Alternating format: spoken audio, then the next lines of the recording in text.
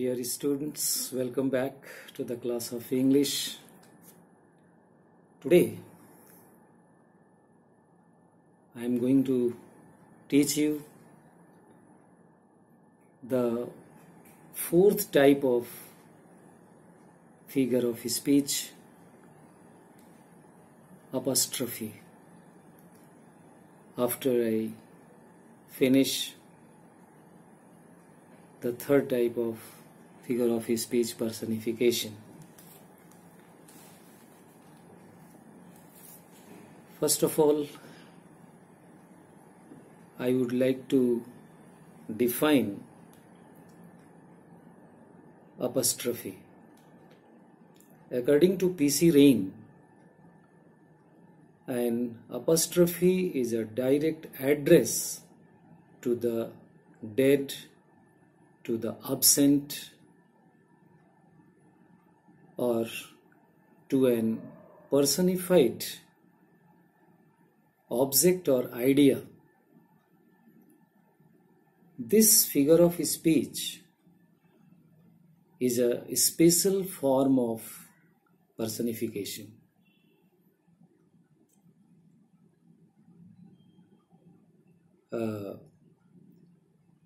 In this way, we see that in apostrophe,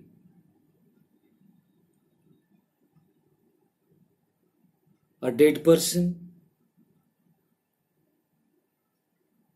or a dead animal, an inanimate object, or an abstract idea or quality is directly addressed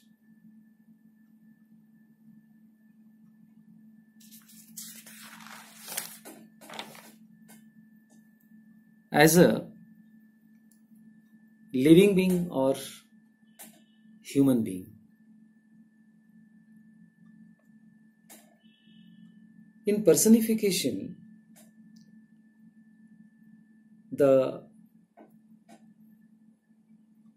abstract idea or quality or the dead or the absent or an inanimate object are treated as human being or living being or having life and intelligence, but they are not addressed.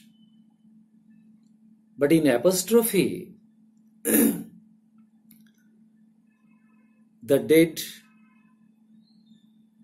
the absent, a personified object or idea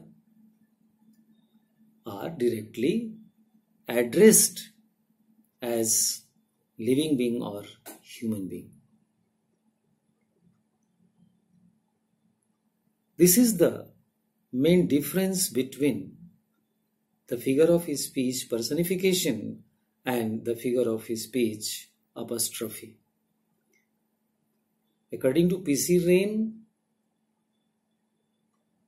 an apostrophe is a special form of personification because there is only the difference of address. In apostrophe, the inanimate things, the dead, the absent, an abstract idea or quality are addressed. But in personification, they are treated as having life and intelligence. For example, we see the first example, O world, O life, O time,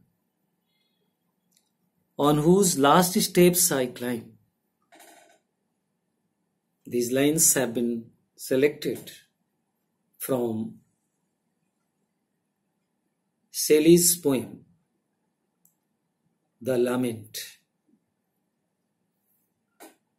Shelley's life is full of pains, sufferings, miseries, and he is about to die. He is near death. That's why he says, O world, O life, O time, on whose last steps I climb. It means he is going to leave this world. He is going to give up his life, and he has very short time of life. So he addresses world, he addresses life, and he addresses time, and says he is about to die. So in this line, O world, O life, O time, the abstract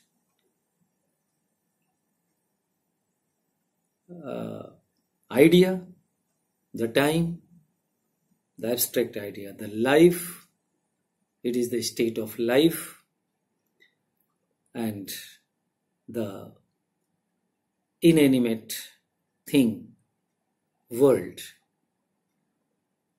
All these things are directly addressed.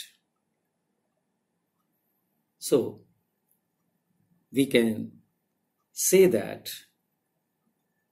in the line, O world, O life, O time, the poet P.V. Shelley has used the figure of his speech, apostrophe. In the second example, he says, O death, where is thy sting? O death, where is thy sting? Here, the abstract state of life has been addressed. Death is the state of life. It is abstract idea. And the poet directly addresses death and says, where is thy sting? Where is your pain, your sufferings, your miseries? When a man is going to die, his state of life is full of pains. He feels painful at the time of death. So as a scorpion stings a person and he feels painful at the same way, in the same way, when death comes upon man, that time of life is very painful. That is why the poet addresses the abstract state of life, death, and says that, O death, it is very painful to die. You are giving pain, you are giving miseries, troubles, pains. So in this way, in this line, the poet has used the figure of his speech, apostrophe.